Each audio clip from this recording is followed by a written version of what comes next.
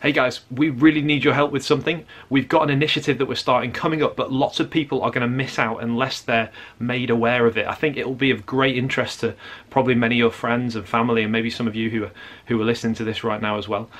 Basically, we're doing 2 courses within one initiative. The initiative itself is called Not Alone. One of the courses is about singleness, and it's about being a Christian and being single, and actually following Jesus well in singleness.